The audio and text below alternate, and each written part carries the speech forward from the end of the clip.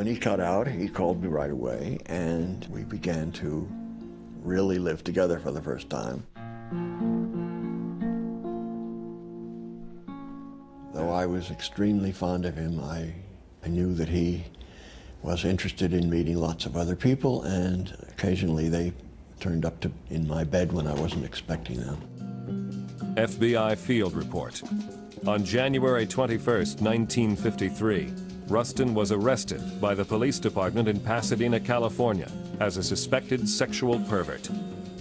He was charged with lewd vagrancy and sentenced to 60 days in the county jail.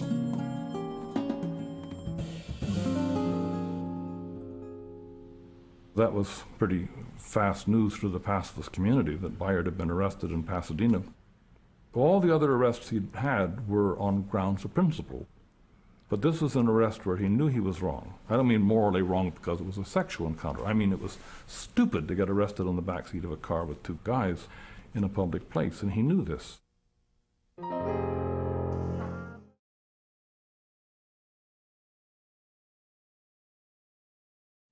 Bayard had gone down to Montgomery to give Martin Luther King invaluable advice about the mechanics of how to conduct a nonviolent campaign.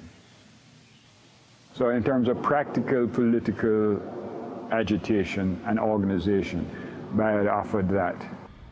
When I arrived in Montgomery, Dr. King had very limited notions about how nonviolent protests should be carried out. When I first got there, the leadership had Dr. King's home protected day and night by men not only with shotguns, but with pistols.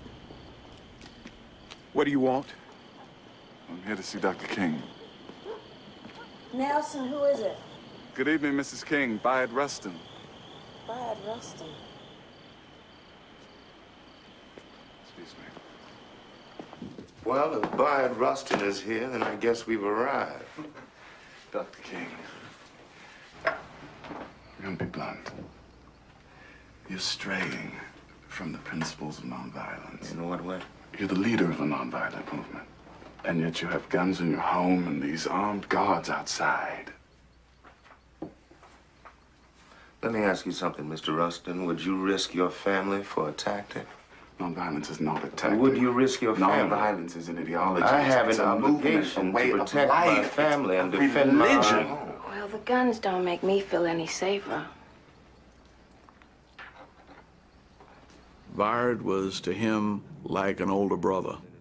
Martin Luther King was 25 years old. And he didn't have the history and the experience that Bayard shared with him.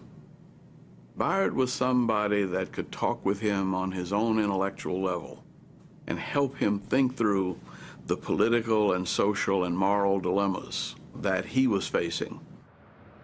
Adam Clayton Powell didn't want blacks picketing the Democratic Convention. In fact, he went so far as to warn King that if King did not withdraw his support from that demonstration, he would go to the press and say there was a sexual affair going on between me and King. Martin was so terrified by this threat that he decided he would get rid of me.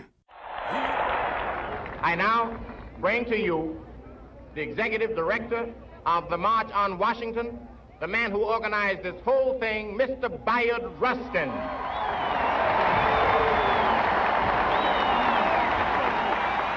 Ladies and gentlemen, the first demand is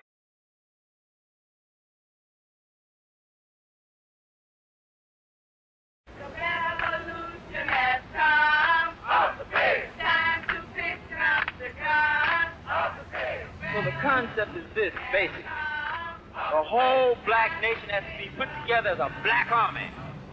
And we're going to walk on this nation, we're going to walk on this racist power structure, and we're going to say to the whole damn government, stick them up, we come for what's ours.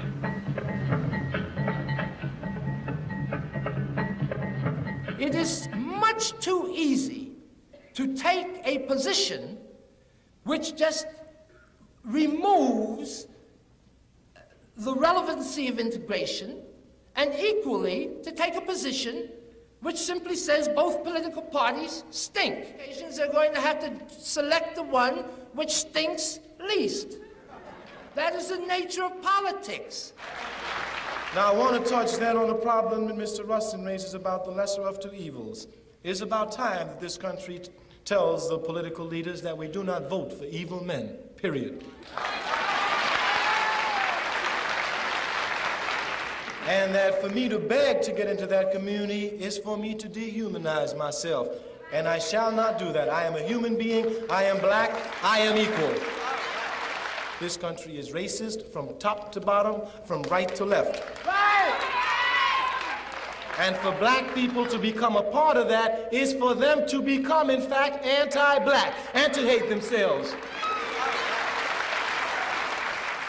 Black power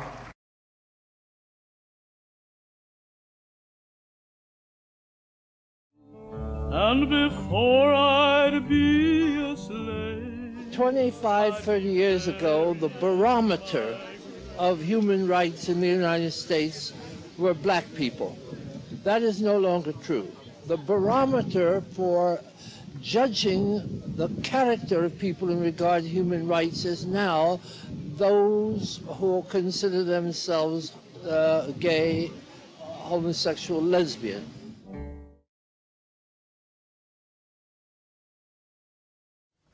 I grew up in the aftermath of Dr. Martin Luther King. I joined the New York branch of SCLC the year he died. I was 12 years old.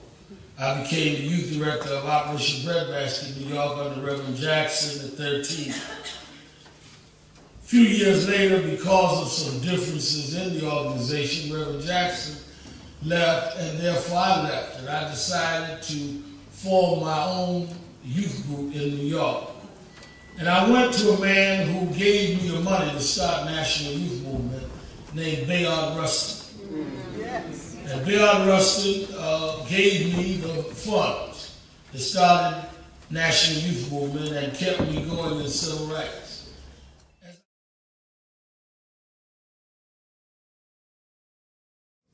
What turns you on about me?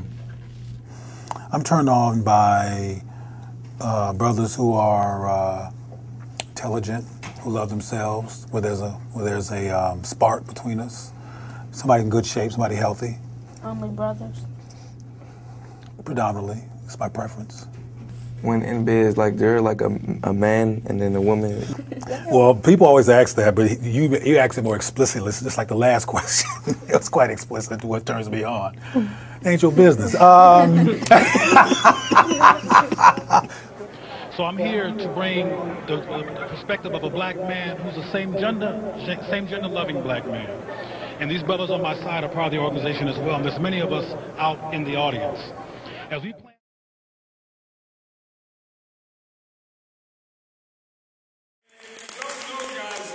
you should go and watch his stuff. It does incredible stuff. Yeah, so I just wanted to acknowledge him. And let me talk about Africans charged genocide, because an Uhuru member in Philly was trying to get some signatures, and y'all kicked him out of the event. You pro-black, pro-straight black pride bull, pushed him out of the event, right? Have you ever... Anyways, my man King, my boyfriend, he's sick right now, you know, so I'm about to go take care of him. Something Garvey would love, because Garvey loved unity and love us taking care of our brothers and sisters. Okay, he got a little cold. I got to take care of him. The FBI did not send it. I don't know. You said she said nothing hard to say, right? Start right there. You start there because I got. And you said you want to see acceptance. I personally think. What does acceptance mean? You can accept. You don't have to say it's you're going to promote it. You're okay with it, in a sense, but not. We're not going to accept it. Against. We're against it. I understand you are against it. Okay, we're not going to accept it. We're not going to accept anybody who accepts it. What are you trying to get them to accept, Jack? Homosexuality. Not necessarily saying, it doesn't just say accepting homosexuality. Not just accepting homosexuality. No, so accepting homosexuality and what else? No, that's not what I'm saying. Okay, what are you saying? What I'm saying is that accepting the full system, the full everything that's happened to everybody. What specific thing do you want? You said acceptance, and it's a simple question. Right. We're not being hostile here. Wait a minute. The crack dealer, because you have to understand. Who in here accept crack dealers in your community and think that it's right for you? No. Wait a minute. That's not what I'm saying. You need to chill out before I need you to chill out. I'm asking a simple question, right? Because we got to see how this thing works. Who in here accepted as acceptable to sell crack in the black community? Wait a minute. Who accepted as being acceptable to sell crack to black people? Raise your hand, please. Who said it is unacceptable to sell crack to white people? Please raise your hand. Okay. All right. So she said those of us the same way we accept crack dealers. Do we accept? Wait a minute. Stop. Straight black pride. Do we accept crack dealers in our community? No, sir. Are we going to accept homosexuality in our community? No, sir. Are we going to accept pedophiles in our community? No, sir. So your interests here are no longer useful, sister. So what do you Because stop? I'm here as Go ahead. Go, please.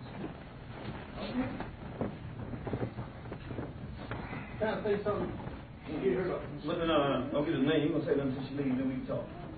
We talk about family. Yep. When we say justice or else, it's really important and it really resonates with us as Black Lives Matter. We've been in the streets. We have a philosophy that as long as they assault, occupy, brutalize, murder our folks, they're never going to be comfortable where they are. So we believe in disrupting the system. So or else is what we've been doing. What we started doing is having conversations because Black Lives Matter also is very adamant that all Black lives matter. And so what that means is for us, the Black, queer, and trans community is hugely important. Black women are hugely important. We are a womanist Black nationalist organization. And so we had some kind of questions about where the Nation of Islam stood on those issues. And we had courageous conversations under the banner of Operational Unity about what it means to queer and trans folks for us to get down with the nation. And those were sometimes difficult conversations to have, but they really got to the core of what it is. For Black people to be free, we have to be united. May I say to my LGBTQ family, let me tell you something. Those of us who are students of Elijah Muhammad, we're in love with our people. We don't ask you what your sexual preference is. We love you. We're not your judges. We want to work together to free our people completely. So to my family, this is my family. You'll never find me or us condemning you for what has become of us in our sojourn. Because all the holy ones who will point to a gay brother or sister are fornicators, adulterers, freaks, and everything else. So who of us can throw a stone at the next one? None of us. We're not being recruited to join the Nation of Islam. What we are being recruited to do is to join together and struggle for freedom and justice that liberates all Black people.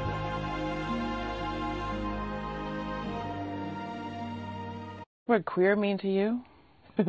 Queer, to me, is an umbrella term that incorporates folks who are outside of the heterosexual norm and the what we call heteronormativity, which is a big word for relationships. Marriage is just between a man and a woman. It's the patriarchal family as we understand it.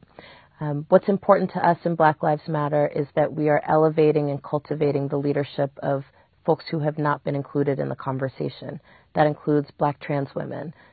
So to us, right, we're really trying to queer our movement. We know even in our tradition and our legacy of Black liberation that queer and trans folks have been in the leadership, however, have had to kind of cut pieces of themselves off because it wasn't acceptable. Bayard Rustin being an incredible example of that. Audre Lorde being an incredible example of that, right? We want to create a different kind of movement culture. We think it's important, we think we need it, and we don't think that we can survive without it. So I hear that and I think, fantastic. The more the better. We straight, we black, we proud. Just the way. We black, get proud. We straight, we black, we proud. We straight, we proud. All right, we straight. Come on. We black, we proud. We straight, we black, we proud. I'm feeling so good in here. You know, I'm feeling like I think Bermuda might be a place for a straight black pride chapter. What y'all think? Okay, I did come to the right place. I think I came to the right place.